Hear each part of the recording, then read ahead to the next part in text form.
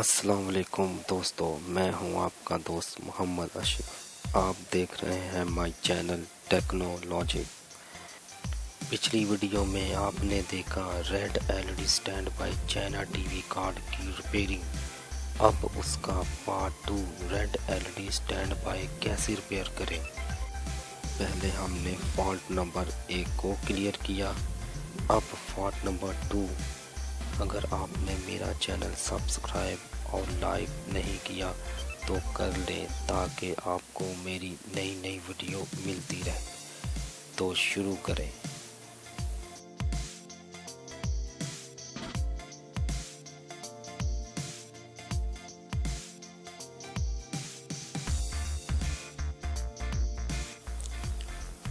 ये है TV card का नंबर TVSD0.031।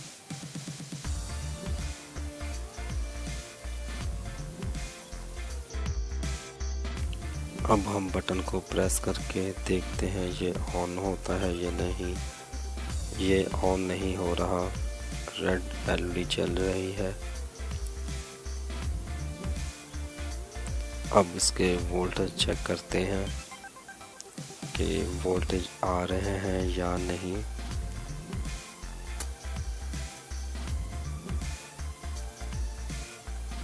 अब हम यहाँ पे 5 वोल्ट चेक करेंगे और यहाँ ट्रांजिस्टर पर भी 5 आ रहे हैं और 3 वोल्टेज देखते हैं। हाँ, 3 वोल्टेज भी आ रहे हैं और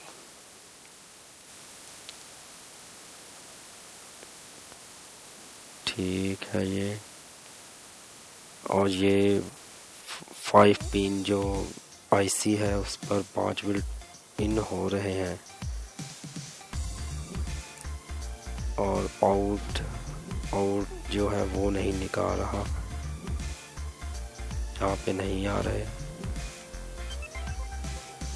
यहाँ पे 1.2 या 3 वोल्टेज आने चाहिए इस कॉइल पर।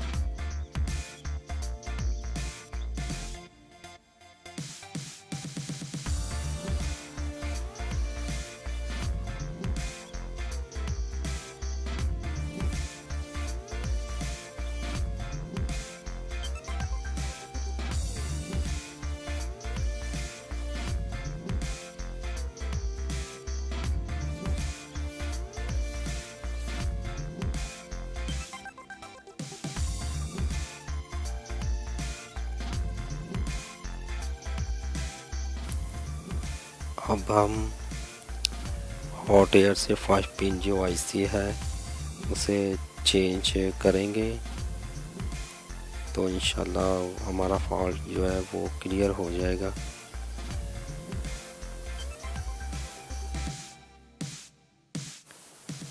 ये वो आईसी है 5 पिन।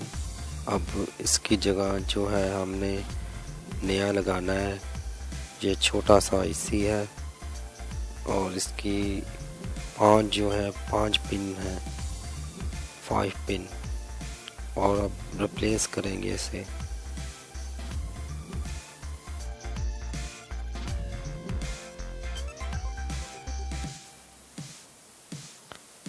यहाँ पर 5 वोल्ट इन होते हैं इसकी 1 नंबर पिन पे और यहाँ पे 4 नंबर पर आउट कॉइल पर, और कॉइल की आउट पर एक पीएफ लगा हुआ है, उस पर 1.2 या 3 वोल्टेज आएंगे।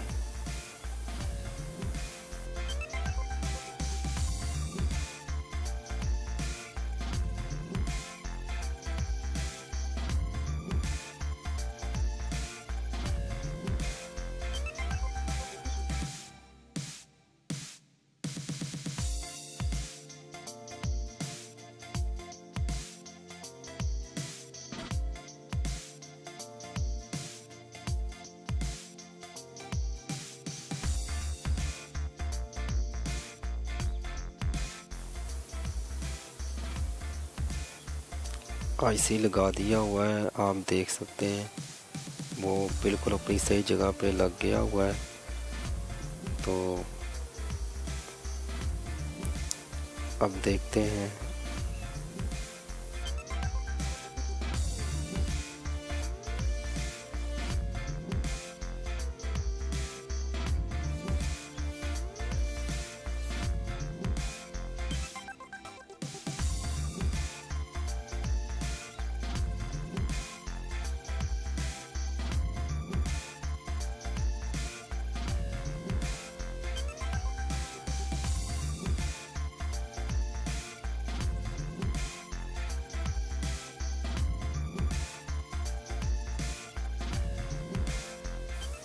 पावर जो है 12 वोल्ट उसे देते हैं अब,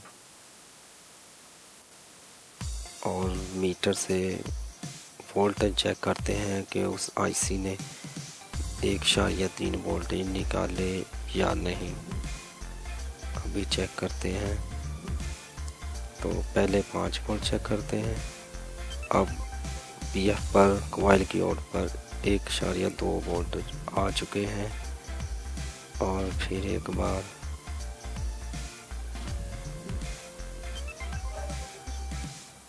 ये देखें, 1.2 वोल्टेज आ चुके हैं। पहले जब हमने चेक किए थे तो यहाँ पे कोई वोल्टेज नहीं आ रहा था, उस रेगुलेटर की वजह से वो ख़राब था। अब 1.2 वोल्टेज आ चुके हैं। 1.2 या 3 चल जाते हैं, एक ही होते हैं, कुछ उसमें फ़र्क नहीं पड़ता। और अब हम इसे ऑन करके चेक करेंगे कि कार्ड जो है वो ऑन होता है कि नहीं। इंशाल्लाह ऑन होगा। ये देखें, लाइट जो है वो ब्लू हो गई है। रेड स्टैंड बाई जो है वो ख़त्म हो गया। अब शेयर कीजिए, लाइक कीजिए और मेरे चैनल को सब्सक्राइब कीजिए। इंशाल्लाह जल्द ही मैं अगली वीडियो लेकर आऊँगा। उस वक्त के लिए अल्लाह हाफिज़।